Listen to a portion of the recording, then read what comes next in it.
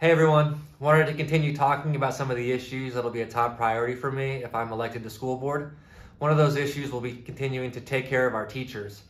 It's no surprise Santa Cruz County is a very expensive place to live, and we need to ensure that our teachers are making a fair living wage just in order for them to be able to stay here.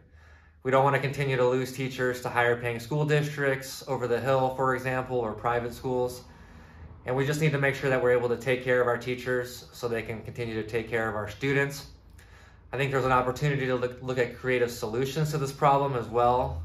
One opportunity is to continue to promote the Landed program that provides down payment assistance to teachers so that they can buy homes and be able to stay here.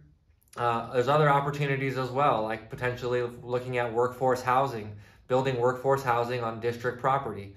If we can look at those options, as well as other creative options, I think that will really help ensure that we're able to take the best care of our teachers so that they can take great care of our students.